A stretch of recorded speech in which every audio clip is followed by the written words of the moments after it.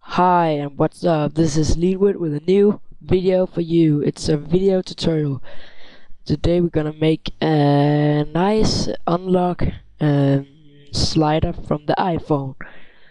So first off, I want you to go to File, New, and create a new document, 500 by 100 pixels. Click OK. Now I want you to paint the background. Unlock background and go to blending options and gradient overlay. Scale should be 150. Now I want to change the gradient a bit and click on the white part here and change it to a gray, like a very dark gray. So click OK. Now take your rounded rectangle tool and make a rectangle like I'm doing it here. So go to blending options and gradient overlay, and now basically just do the same like we did at the background, just reverse it, and we're gonna set a 1 pixel stroke outside on it. So click OK.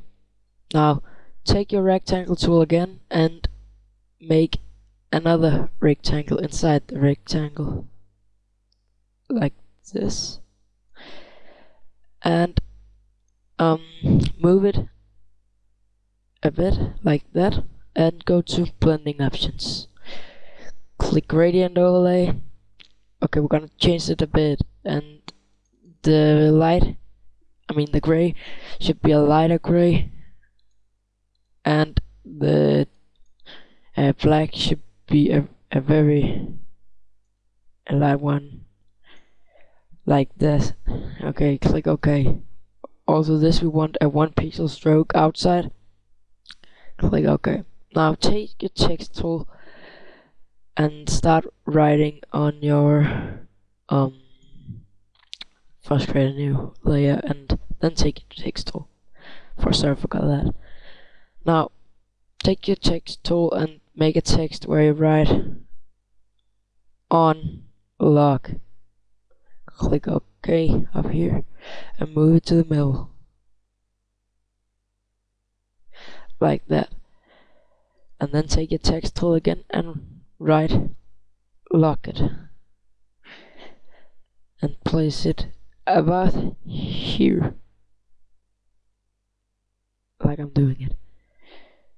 And now we're basically done with the work. It's pretty fast to make and it looks good. So thank you for watching. Please comment, rate and subscribe. Bye.